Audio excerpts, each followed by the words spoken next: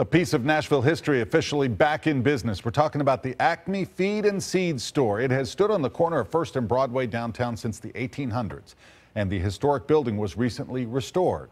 Our Chris Cannon is live downtown. Chris, the Acme has been a long time in the making, hasn't it?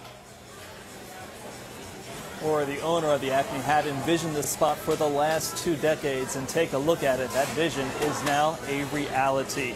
This is the first floor here, a refined honky-tonk of sorts. It is a new restaurant, yes, but make no mistake about it, this was definitely a restoration project.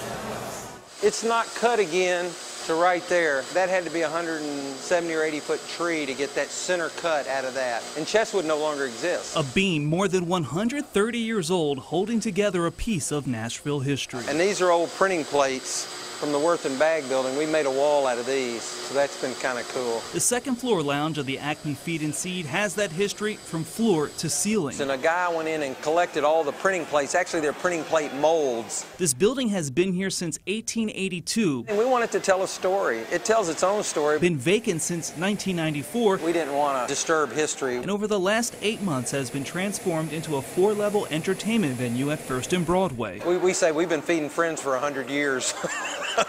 Most of them are pets. The first floor is a refined honky-tonk serving casual gourmet food with, of course, music. It's the hatchery. We wanted real Nashville musicians on the stage, give them a platform, and we wanted clean bathrooms. And what you see at Acme has most likely been here for more than a century. The bars are all reclaimed subfloor. All the tables are the beams from the floor. All the beading comes from the ceiling.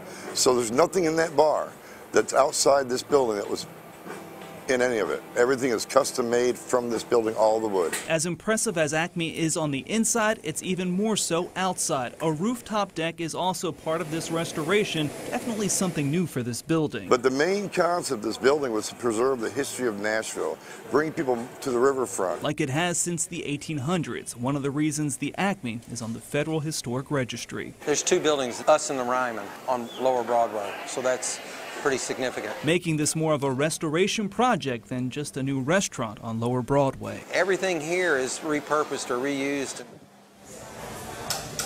When Morales first looked into buying this building back in the 90s, it was full of nitrate left over from decades of fertilizer at the feed store. Well, that was going to cost him $400,000 to clean up back then. So when he came here this time around, he was expecting that again. But get this, the May 2010 flood washed all that nitrate away, saving him close to $500,000. Now, the first floor is open for business. The upper floors should be open within the next month or so. We're live downtown. Chris Cannon, News Channel 5 HD.